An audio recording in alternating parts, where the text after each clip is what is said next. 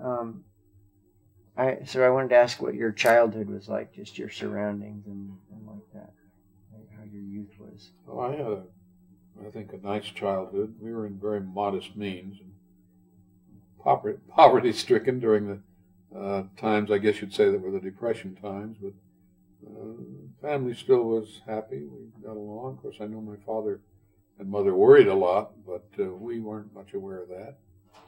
And we had a rural life then. And at age 7, we moved to Inglewood, where he set up an animal hospital for mostly dogs and cats and so forth. But he still did large animal work. He did, he worked on all the lions and the other wild animals that were kept at Goebel's Lion Farm, where they kept the animals for the Tarzan movies and such things as that. And so I grew up and went to high school in Inglewood, and I think had a very happy life. I enjoyed the place where we lived, the country. I thought it was beautiful at that time. Not so much now, by a long shot. But then I went to UCLA. I graduated from high school in 1934 and went to UCLA and just went the usual 4 years and majored in English and got out. I don't know if that's enough about childhood. I was always interested in the wilderness, the outdoors, the frontier, such as we wished it could be. And so we had a pleasant family life. Not without its problems, but we did have it.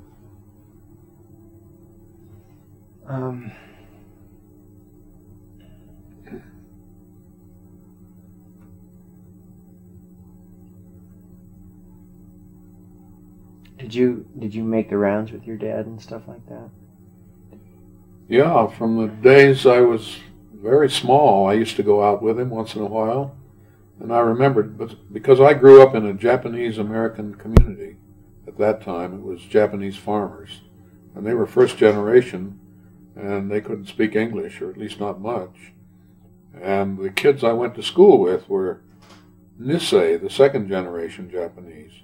And they were a little more American, but after school every day, I remember when we were in the early grades up to about the 3rd grade, those kids had to go to Japanese school after they went to the regular school. And so we didn't see much of them after school. But it was a Japanese community, really. When I was a little kid, I didn't know that kites were shaped like that. I always thought they were all birds and dragons and things, you know. And my father would go out to a farm, a typical Japanese truck farm or truck garden or whatever you want to call it. And they lived in rather simple, unpainted houses for the most part, up on stilts usually. And he would go to the barn or wherever the mule or the cow or the goat was that wasn't doing so well, that the farmer had mentioned to him when he'd run across him in town sometime during the preceding week or so. And he would find the animal and treat it, do what he had to do with it, even operate on it if necessary. And the family, the farmers, wouldn't even come in from the fields. They were still out working in the fields in their truck farm. And a week or two later, he'd happen to run across the man in the bank, and the farmer would just peel off the money and pay him. And that's the kind of life they lived then. It wasn't a billing situation or anything like that. And then we moved to, I remember a school project. One of the projects we had in the grammar school I went to was raising silkworms and making silk thread, taking it off the cocoons and spinning it, you know, and all that. And I always wondered, how can they ever get enough of this stuff to make any cloth out of it? You know, they must use billions of silkworms, because our little cages full of silkworms wouldn't produce very much. Then we moved to Inglewood, where he built the dog and cat hospital after a lot of economic hardship. around 1930, and he actually asked me, as a 12-year-old or so, to design the building. I took great pride in drawings, and they built it to make it look like the thing I had done. I was quite proud of that, and it eventually burned down. But I remember that he still worked on large animals, and at one point the circus was in town, Barnum and Bailey, and they had something wrong with one of the elephants, and they marched this elephant over to the dog and cat hospital and made it raise its foot while my father went out in front and worked on it. So, some of the memories that I have. That's still running? Yeah, it is. I think we're doing pretty good. Is it all right for me to butt in like that? Yeah. No, it's fine. I don't know what to say here anyway. Well, so the Depression didn't affect you so much then? Well, it affected everybody pretty equally, and people just didn't expect too much out of life then. They got along well with each other. Crime was virtually unknown. People never locked their houses. You couldn't lock your car. Usually it just had a switch, not an ignition key, you know. And if you locked your house, the Iceman couldn't get in when he came around, you know. So it was a different kind of world. Period of honesty and trust people had for one another. And you finished college then? Was that? Yeah. What were your goals? Did you have lifetime goals at that time? I didn't really know.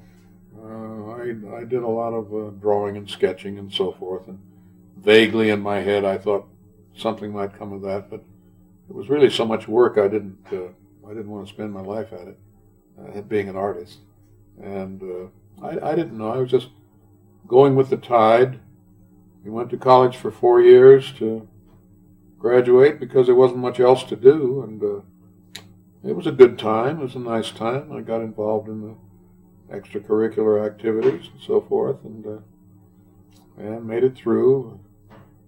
It wasn't as easy as I thought it was going to be. They had fairly high standards, and then you had to take a comprehensive examination at the end of the 4 years, and that meant you had to remember everything you were supposed to have learned, and a lot of it I'm afraid I just bluffed my way through the tests. And then when the chips were down and I had to remember 4 years' worth, that was rough. And I had to take the test twice. 6-hour examination. And then when I got out, I just applied for the first job that came along at the School Employment Bureau. And World War II was already starting. And I think we knew in the back of our heads that we were going to be in it, although, you know, there hadn't been Pearl Harbor or anything like that. So, in a sense, we were just marking time, my generation, or people of my age. And, it was, let's say, 39, the year of 39, I was hired for my first job, and I just took it and went there. You didn't turn down jobs in those days. You took what you could get. But this one was kind of nice. It was $75 a month, and room and board, and it was to be the first publicity man that the Wigwam ever had. You know the place up in Litchfield Park? No, I don't. The Guest Ranch is the best dude ranch in the world. The Wigwam.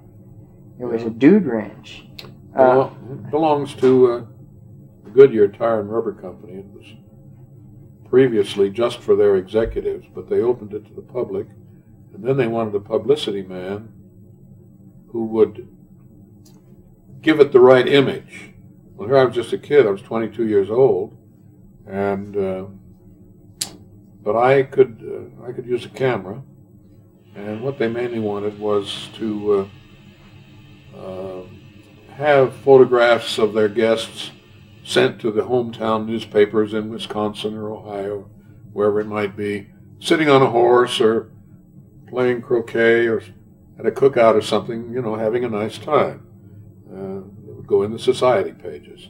And that was what I did. I would take pictures of the guests and put a little squib with it and send it to the hometown paper. And that was it. Time out. We got to make one quick adjustment.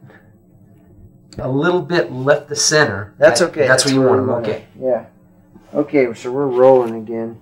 Now, in other words, what the thing is, see how that sounds. So your first job was in the tourist, I better get you to just, I'm sorry, whatever. Okay. Well, I mean, I think that's interesting because somehow it seems like the canyon's all tied up in that stuff too. Right? Who? Oh, the canyon. But I think we're getting ahead of ourselves there. So I just wanted to get back to your first job was in the tourist business. It was, in a way, except that those people who were guests at the wigwam had come there usually to spend weeks or months.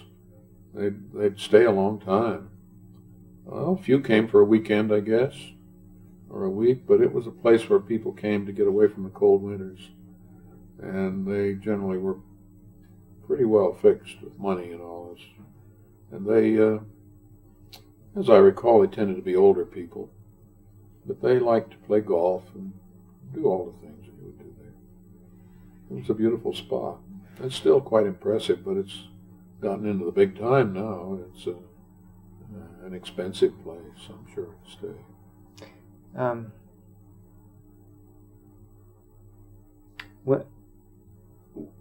When did you do your first river trip? My first river trip of any kind on whitewater? Yeah. I mean, I can't remember. You know, there might be some little things like on the Russian River or something like that. I did, in canoes, you know, we're talking about little riffles and so forth. But a river trip that would amount to something would have been in, I guess, 1952 in Dinosaur, both the Yampa and Lodore, and then on down on the combined rivers, the Green, through Whirlpool Canyon and, you know, Rainbow Park, Island Park, and Split Mountain. And I did that with my wife and kids. I think my daughter was only 2 years old at the time. But it wasn't a used place then, you know. It was almost unheard of. What inspired you to go? Dinosaur National Monument had become a cause. They were going to put dams in it, 2 of them. Echo Park Dam and Split Mountain Dam, which would have ruined the whole place, of course. And I got involved in the issue before I'd ever seen the place. A man named Deborah Butcher was the editor of the National Parks magazine at that time. And he set the country on fire about Dinosaur. He really started it. His son, Russ Butcher, works for the National Parks Association now. But then finally the Sierra Club took it up as a major cause to stop those dams.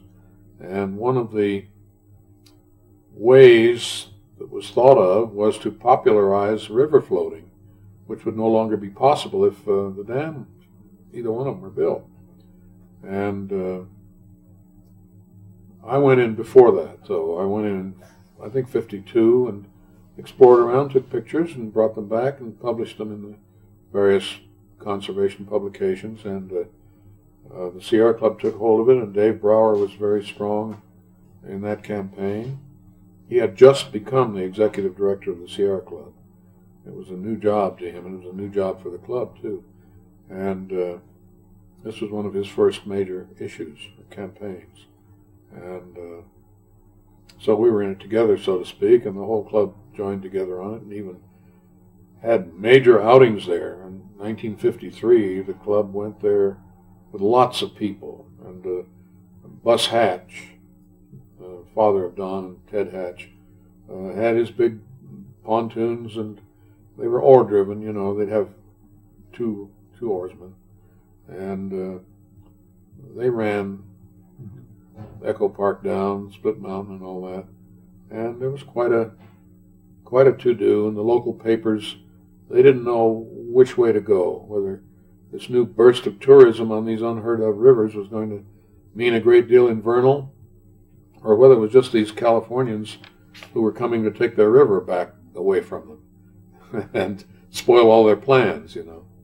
So it became a Utah issue with their senators and their whole congressional delegation and the Secretary of the Interior and the President, Eisenhower. Those dams are going to be built, he said. And we said, the hell they are.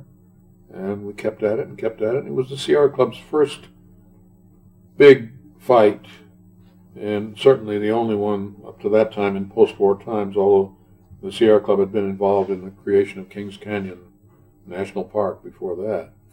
But this was the first really big political fight the Sierra Club and other organizations got into and won. Beat the dammers at their own game. The Dinosaur. Dinosaur National Monument. Okay, let's back up a little bit. That's okay, Bronco. That was my first river trip, anyway. Do you remember Hoover Dam being built? Yes. What did you think of that? At that time, there was no consciousness about the river. I mean, on anybody's part, it wasn't considered. It wasn't even thought of as having much to do with the Grand Canyon. The fact later came out that you could take a cruise up into the Grand Canyon overnight on a big launch, you know, before the lower canyon silted in.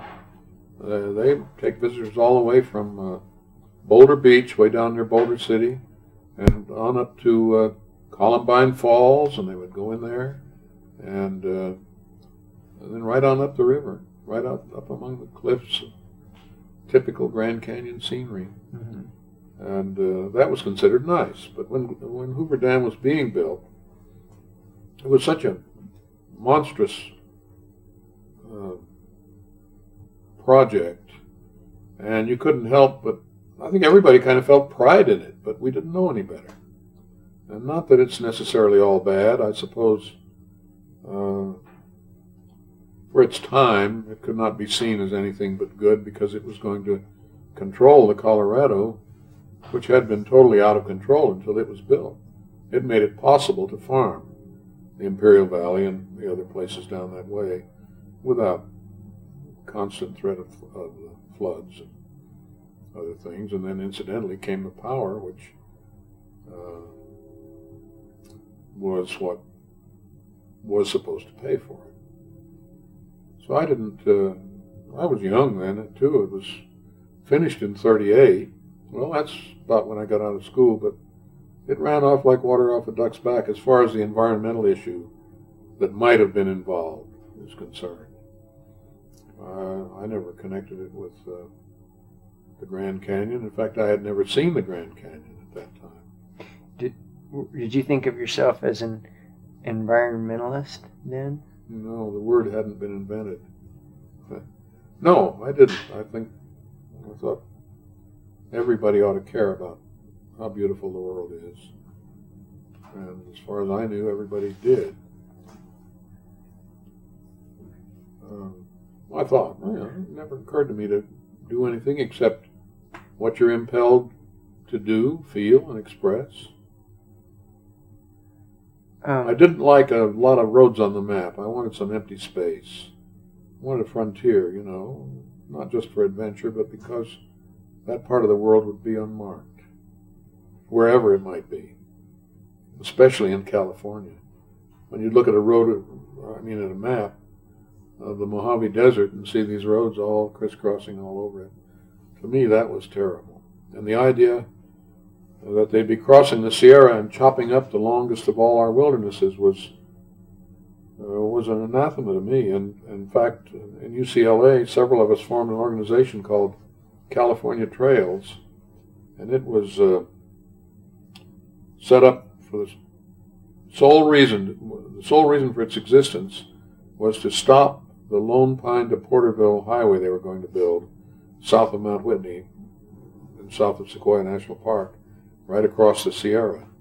They also had plans to build one over Kearsarge Pass. I don't know if you know all these places, but what is now the John Muir Trail would have been chopped up by these trans-mountain highways. which wouldn't have been of any use at all in the winter because they would be much higher than Tioga Pass.